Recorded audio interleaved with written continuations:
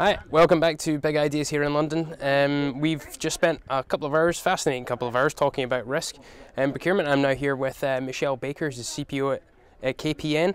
And Michelle, you've got some great advice on what's your biggest career mistake and what could you have done to avoid it?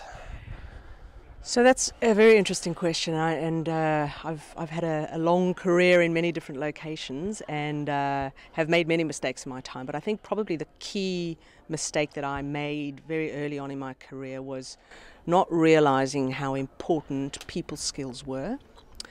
And by that I misunderstood technical skills as the mechanism by which I would get promoted, advanced through my career.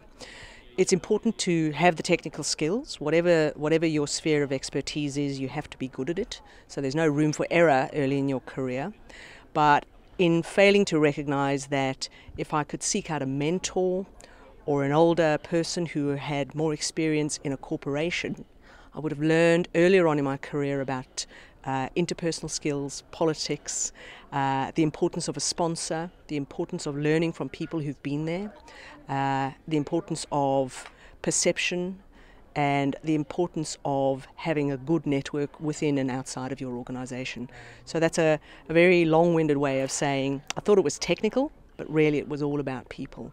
And if somebody had told me that, sort of 15 years earlier, I think I probably would have been in more senior roles 15 years sooner. So that's probably the biggest mistake I've made. Okay, great. Thanks, Michelle. There you go for anybody starting out in procurement.